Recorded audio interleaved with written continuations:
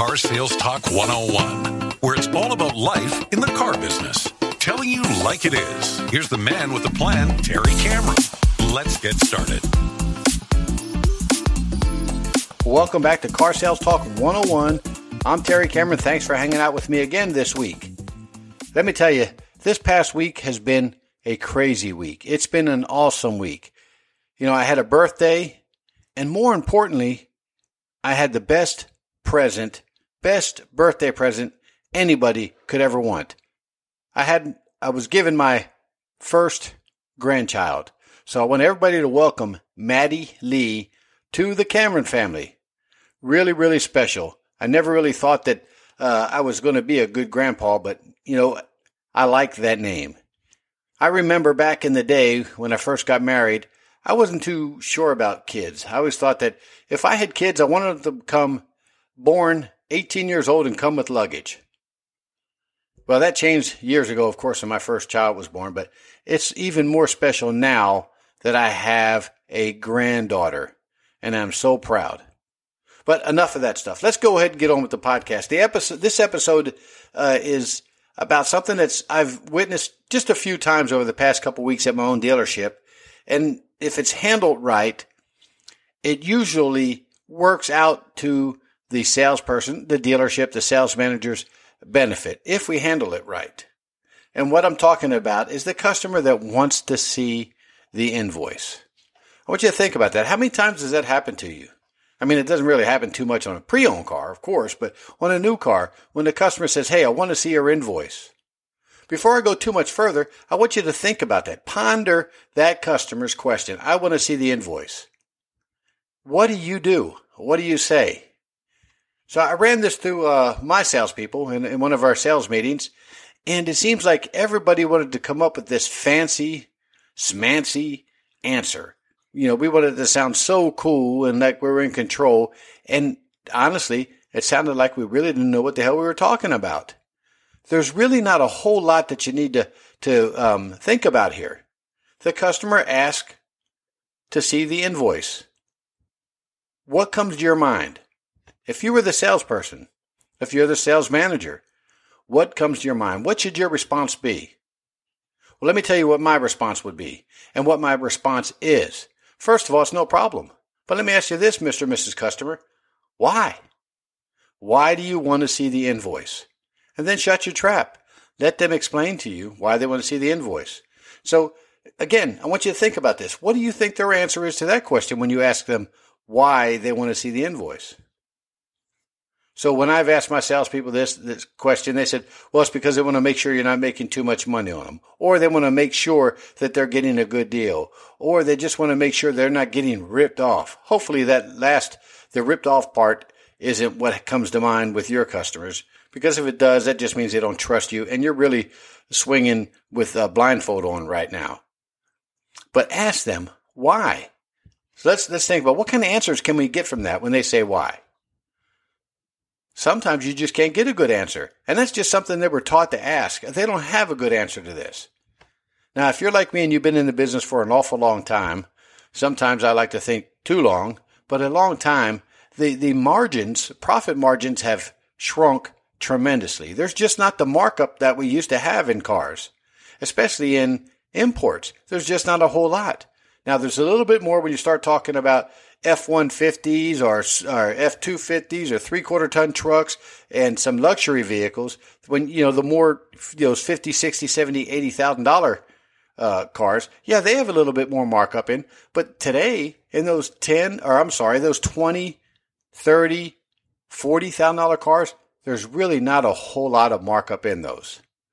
Now, most manufacturers, it's not all about gross. Most dealerships, it's really not all about gross anymore. It's about moving units, moving the metal, because all that metal is doing sitting on the lot is just metal. Until we actually sell it, does it turn into dollar bills. So the goal here, at least where I work at, and I'm sure it's like this at most new car dealerships, is volume. You need to sell a certain amount of cars. Your manufacturer is asking you to sell a certain amount of cars. They may even break it down into models. Certain models are worth so much money. Well, that's where the money comes. You have to sell a whole lot of cars. And God forbid if you sell a lot of cars and you give up a lot of gross to the point to where you're losing money selling some of these cars with the hope of making that gross, God forbid if you don't hit that number. It's probably going to cost somebody their job. So you got to play this smart. Customer, again, let's get back. The customer asks, I want to see your invoice. Your response should be, hey, no problem. I'm going to ask you this. Why do you want to see the invoice?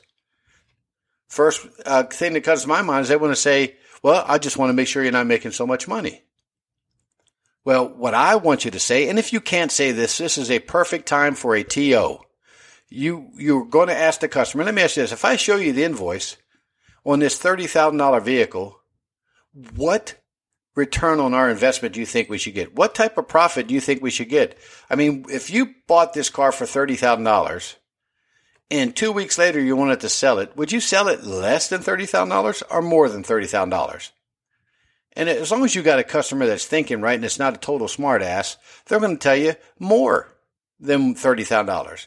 And you're going to say, exactly. Well, what do you think is a good profit, a fair profit, a good, fair return on our investment of $30,000 if you were the one purchasing a car and selling it?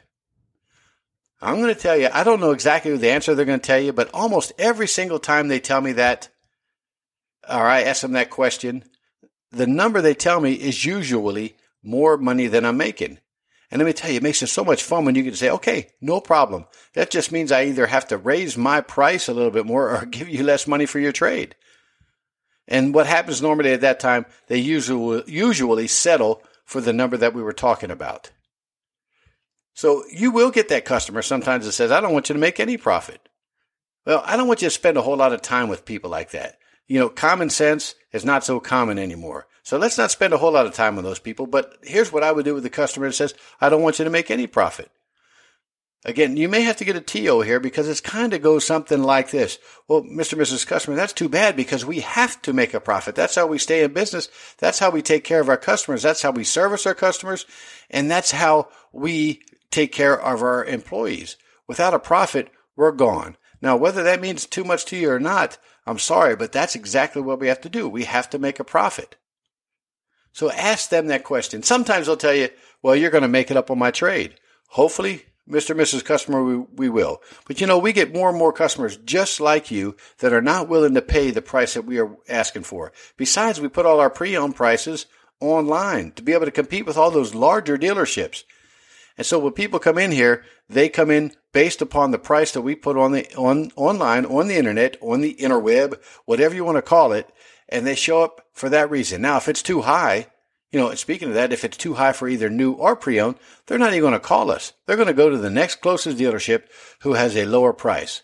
So, Mr. and Mrs. Customer, I'd like to think that would happen, that we would make it up on your trade, but it normally doesn't happen. So again, I want to put this back in your court. If you purchased this car for $30,000 to make a profit and you were going to sell it 2, 3, 4 weeks down the road, how much money would you settle? What profit would you settle for? And again, all you have to do then is turn it around, show them the invoice. This is what we paid for it. This is what we're asking. This is the amount of money that we're making. Don't you think that's fair? Even if they say no, you'll probably get an offer from them because you're going to ask them, if you don't think it's fair, what do you think is fair? Who cares what the answer is there?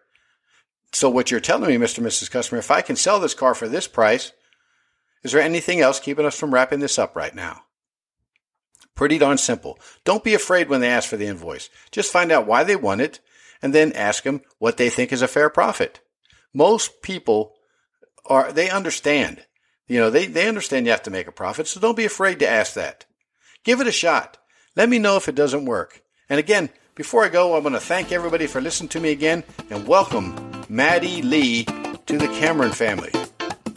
Remember, the sky's the limit. I'll see you next week. Thank you for listening to this week's episode.